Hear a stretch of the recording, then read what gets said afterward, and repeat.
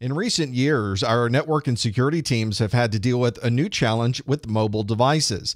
Users are owning their own mobile phones and tablets, and they want to use them for work inside of your organization.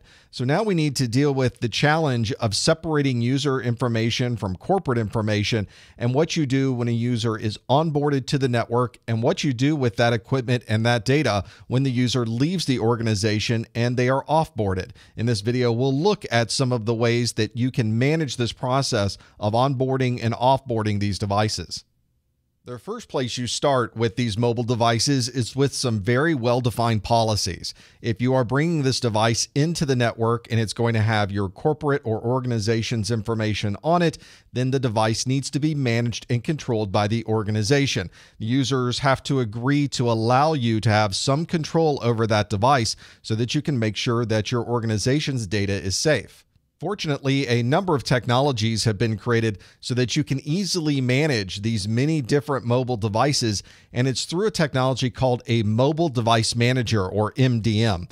This is a way of connecting to the mobile device from one central management console and controlling and managing almost every aspect with the way that mobile device works. That way you can define some very specific corporate policies and then apply those policies through the technology used in the Mobile Device Manager. Your organization probably has an acceptable use policy, or an AUP, for these devices that you have on your desk. When you're working at your computer, these acceptable use policies define what you can do on that device, what you can go to on the internet, and how you're able to use that device for both work and personal use.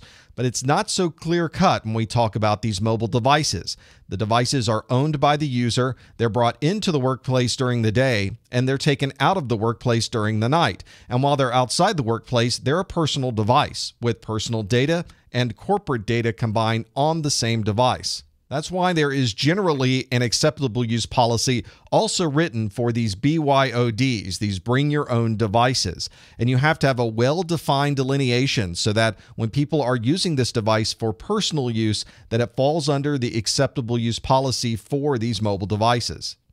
There are thousands of mobile phones and tablet devices to choose from, and one of the challenges for the IT department is that you want to be able to support as many of them as possible, but still be able to manage and control the information on those devices. So generally, an organization will create a list of approved devices. If you have this particular device that is this particular model, we can support it through the IT department. You would then be able to support these devices through the Mobile Device Manager. The MDM itself may have a certain list of devices and models that it supports, and that might help you create the approved device list for your organization. The MDM also has limitations on how many devices it can support and how it's going to support those over the network connections. You have to, of course, purchase the Mobile Device Manager. It has to be installed. This is not a simple checkbox install. There are very complex processes in place for the Mobile Device Manager to talk securely to the mobile devices, especially over different operating systems. You have to get trained in this technology. There's ongoing maintenance costs. So an MDM is generally a relatively large investment to make, not only in the equipment itself, but the people to be able to run it. These mobile device managers also have to be able to communicate to any of these mobile devices wherever they might be in the world. It's easy to communicate to a device that's on the inside of your network, but because so many of these mobile devices are outside of the network as well, you have to make sure the MDM has access to the internet and can communicate through your firewall so that you're able to manage these devices. Our mobile phones and our tablets are very personal devices. They're generally used by one person, and the information that we have on these devices can be very personal and very private.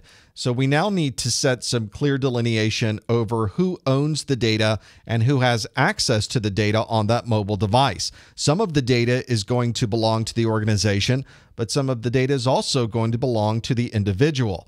And because of these differences in data types and who owns them, you have to set up some clear policies on how you handle that data when someone is brought onto the network and when somebody leaves the network.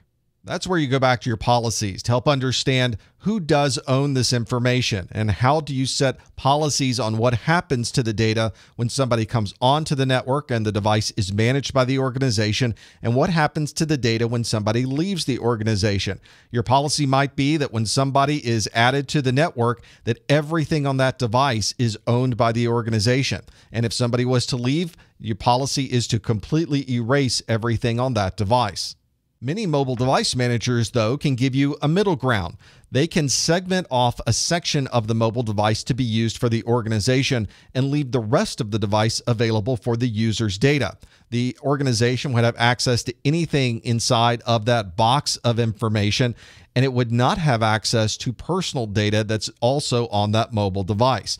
That way, when somebody comes on board, you can create that segmentation and have all your organization's data inside of it. When somebody leaves the organization, you simply remove the box. You remove that segmentation and only delete the data associated with the organization, leaving the end user's data completely intact.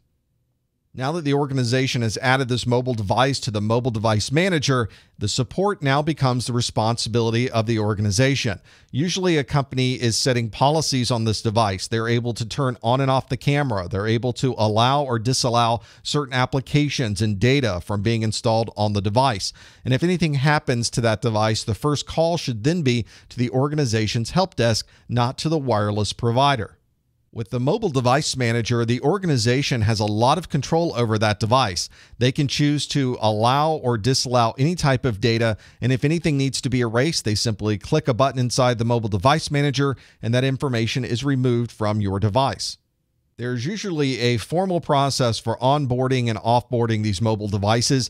Generally, it's one where you are indeed carving out a small section or segmenting off a section of that mobile device that's just to be used for corporate information. That way, if you do need to remove this device from the network, it's easy just to remove that little section. But some organizations prefer a policy where you are removing everything on the mobile device. And if you're dealing with very sensitive information, that may be the only way to really be assured that everything is removed from that device.